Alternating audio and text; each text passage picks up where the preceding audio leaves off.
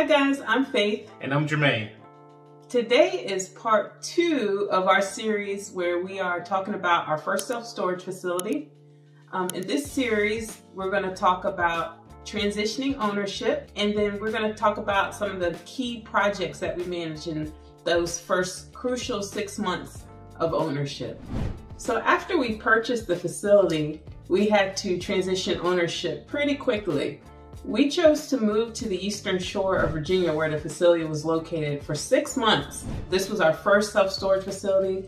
We'd never owned and operated one before. The prior owner who we purchased the facility from, she ran the office herself 3 days a week with some help. We saw it as an opportunity to step in her shoes temporarily so we could learn A to Z how the business works and how to run the self-storage office. We already knew that we did not intend to live permanently on the Eastern Shore, and we were looking to do some traveling. Going in, we had the vision of putting in systems and processes so that we could manage the facility from many states away. And in moving to the Eastern Shore, we moved from Richmond, Virginia, which is a city. The Eastern Shore is very rural, so we chose to live in a little small beach community called Cape Charles. And Cape Charles is a really nice, quaint town. We moved out there during the winter, so we didn't get to enjoy summery beach weather, but it was a perfect home base for us while we were out there on the shore for 6 months.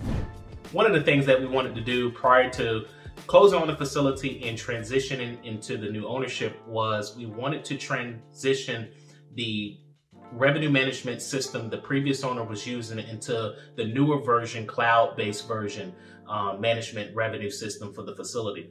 We decided to go with Storage Commander. That was the same platform that the previous owner was using to manage the revenue of the facility. We just wanted to upgrade it to their version of 5. So we ended up doing that prior to closing, kind of getting that set up in the background. And then once we closed on the property, we completed the transition of going into their cloud-based version. It allows us to easily manage the facility remotely once our time in Cape Charles ended.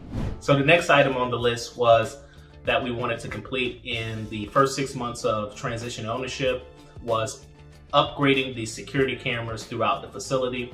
The previous owner did have some security cameras that allowed some visibility, but there were some angles and certain spots within the facility that we felt like that was needed, and even some that she even pointed out that she wished that she had, because she had an incident that happened prior to us closing on the facility. So we end up taking some of those things into consideration that she pointed out to us, hiring a security installator to install cameras throughout. Also, with the upgrade of the security cameras that we were installing, allowed us to be able to view the cameras from our phone. So as we mentioned, this project, we wanted to make sure that once we left the Eastern Shore, we were able to manage the facility remotely. And one way of doing that is being able to peek inside and see what is going on at your facility at any given time. And so upgrading to security cameras that allowed us to view the footage from our phones remotely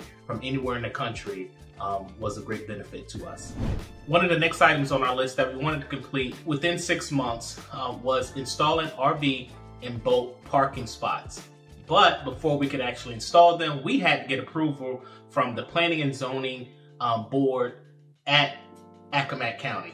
And this required us actually having to fill out an application, and then Faith and I actually having to go up in front of the board and present our case, and for them to approve it and allow us to start offering up RV boat parking for our tenants.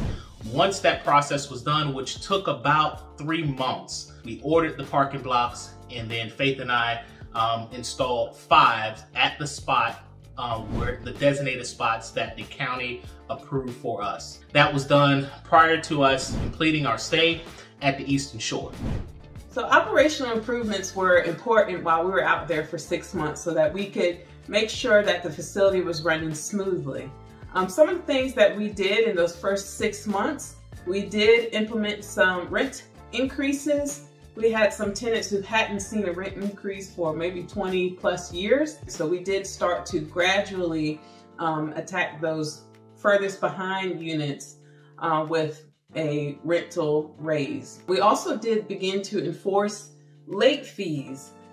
So the prior owner, she was very organized and really ran the facility well, but she was a little lenient on late fees. And so we became more strict with enforcing those late fees. And then another thing that we did was there were 2 large 14 by 45 units that were at the facility. I mean, at the time when we purchased it, they were vacant. And they had been vacant for maybe about 6 months or so before we closed on the facility. So we were aware that there was a lot of square footage that was not being utilized. When we looked at the size of the units and started to look around on the market to see if there were any comparable units, we saw that they really were not.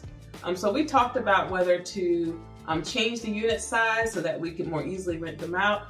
But what we landed on was lowering the rate. So the prior owner had the units at a high commercial rate because before there was a commercial tenant who used it for warehouse storage.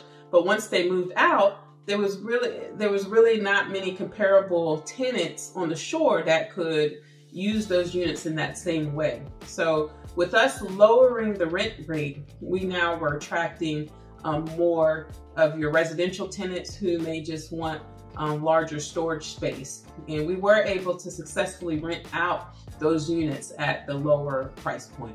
One of the items that we wanted to do to improve operational efficiency was actually getting rid of a bartering system the previous owner had with one of her tenants. The arrangement was he would cut the ditch for her. In return, she would offer him free rent at the facility. So what we actually did was get in contact with a maintenance lawn care company that will come out there and actually cut the grass for us, but also to take care of the ditch issue. And so we had to talk to the tenant, let him know that we were going to get rid of the bartering system there, and he had to become a paying tenant of ours. Also, what helped us making the transition of the new ownership to the facility was continuing to work 2 days out of the week at the facility. The previous owner, she did work 2 days a week at the facility. And so Faith and I, when we closed on the facility, we decided to continue at least working 2 days a week so we didn't disrupt business starting off, but to also allow us the ability to learn the business. And working at the facility, as Jermaine mentioned, we did learn a lot about our customer base since we were seeing them and talking to them directly. So that's, I guess, heading to the facility now. And I guess for me, yeah, the main focus is the interview this morning that we have at 11.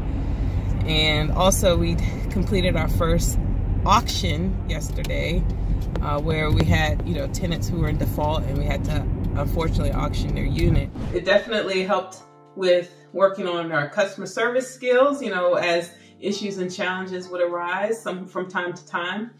We did learn a lot about the state lien laws and the process that you have to go through if you have a delinquent unit or a delinquent tenant.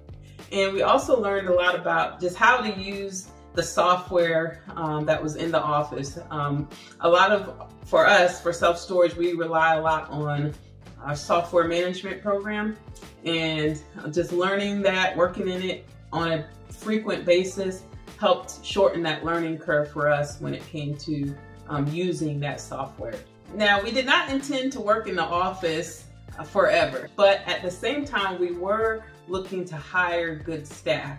So we did, within the first 6 months, we hired a store manager and also a part-time store assistant.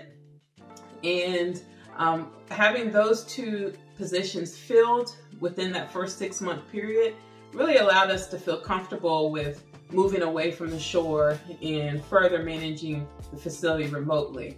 There were things that we knew that would come up where having boots on the ground, so to speak, would be critical for us in managing the facility remotely. So we were blessed to find 2 wonderful staff while we were out there on the shore. And I can tell you the Eastern Shore has some slim pickings, you know, when it comes to hiring good staff. So we really felt blessed to find 2 really, really good staff members while we were out there for those first 6 months. All these items that we mentioned to you in this video allowed Faith and I to comfortably feel like we had the facility in good hands with the hiring of the store manager and the store associate, and just all those items that we end up completing. So if you like these videos, please subscribe or leave a comment below so that we know more of what you would like to see in the future about our investing journey. Until next time.